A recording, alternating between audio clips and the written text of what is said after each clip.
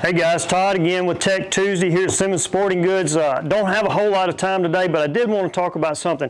A lot of guys come in and they say, man, my peep's twisted. My peep, whenever I'm at full draw, it's twisted on me, or it's kind of angled, and I can't really see through it. And I'm going to give you a quick tip today. If it's not like spun all the way around, if it's just kind of slightly twisted one way or another, one thing you can do is move your D-loop or rotate your D-loop on the string.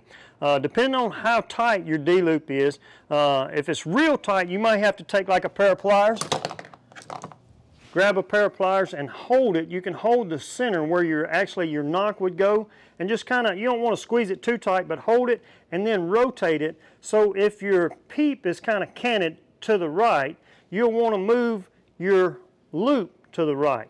If your peep is canted to the left, you'll want to move your loop to the left. And you should be able to kind of just twist it on the string.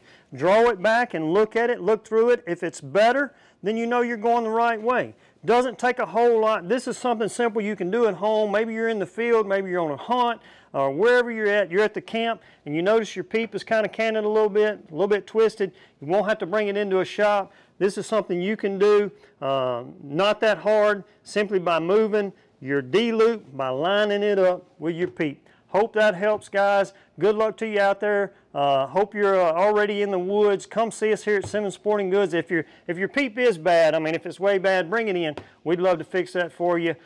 Come see us. Shop us online, SimmonsSportingGoods.com.